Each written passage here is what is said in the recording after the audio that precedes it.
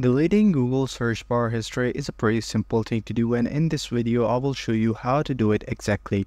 So let's get into the video. So first thing first, open up your Google Chrome and go to the search bar. As you guys can see that I have a lot of search history in the Google search bar. Here you guys can see that I have made a lot of search in order to show you guys what the search bar will look like if you have a lot of search. So how you can remove this, there's a cross button right next to the search button, so that's how you can remove it. Let's search another thing.